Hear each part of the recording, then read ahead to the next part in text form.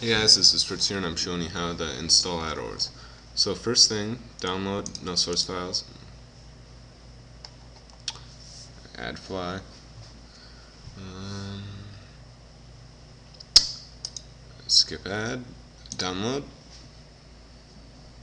open it up, two folders, and here's how to install, but I'm going to be showing you so you don't need to look at that. So, open up, bin, right click Minecraft.jar, open up the WinRAR, open up the add to jar file, and copy all of them and add them to the jar. Okay, now we can close the jar, go back up, go back to the Minecraft folder, open this, drag it in here, and that's it. We're done. It was that easy. The XML files, there's a little bit more.